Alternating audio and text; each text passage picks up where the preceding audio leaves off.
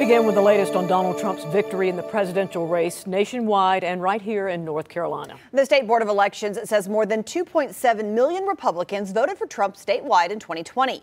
This year, he received more than 2.8 million. In the 11th congressional district, Trump surpassed his 2020 count in 11 of the district's 17 counties.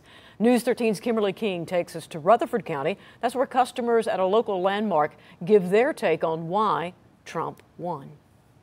The topics are straightforward and issues that we've heard throughout the election cycle. Here at Smith's Diner in Forest City, the clientele is largely diehard Republicans.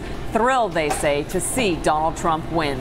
Can you please raise your hands if you voted for Donald Trump? These 6 ladies lunching are good friends. And at Smith's Drugs, dining in the front window, they agree. For me, the border, I voted for Donald Trump, and my single most important issue was the economy. You go to the grocery store and spend $30 enough to make a bologna sandwich you met with. Does that not tell you anything?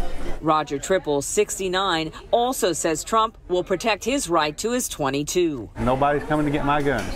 You saw them walk away from the working American people. The Republican Party's district chair says Democrats' support has eroded since Obama in 2008. The Democrats have become the party of elitist Hollywood, and you saw it in her rallies.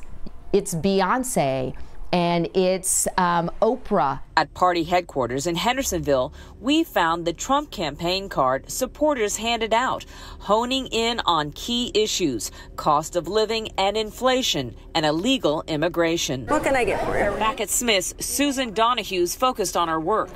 How's your soup?